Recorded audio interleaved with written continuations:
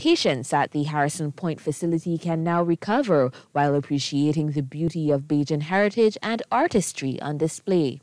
While acknowledging the positive impact of art on one's well-being, head of isolation facilities Dr. Corey Ford says the new mural will positively impact patients' mental health. What you've seen here is not only going to help in terms of the niceness of what you see behind me, but it also would help definitively in terms of people's mental health.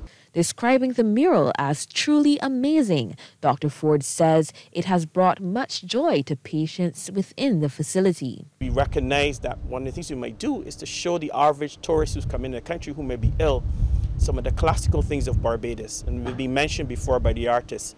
We're talking about things such as the black belly sheep.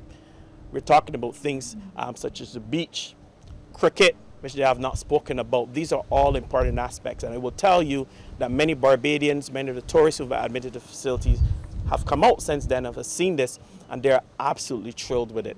He applauded the National Cultural Foundation for assigning artists to the project. The mural depicts various elements of Barbadian heritage and landscape, including sports and nature.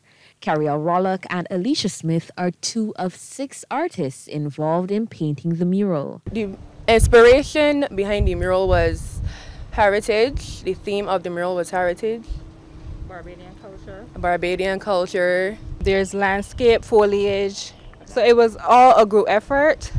Chief Cultural Officer at the NCF, Andrea Wells, says the NCF recognizes the importance of injecting Barbadian culture into new spaces and the value of showcasing the island's creative talents. The NCF has a vibrant community program that engages the visual arts, and led by our visual arts officer, Rodney Eiffel, who would have costed the proposal and recommending a team of artists.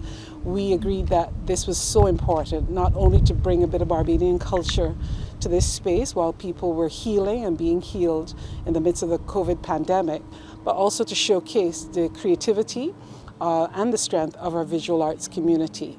Aliyah Briggs, CBC News.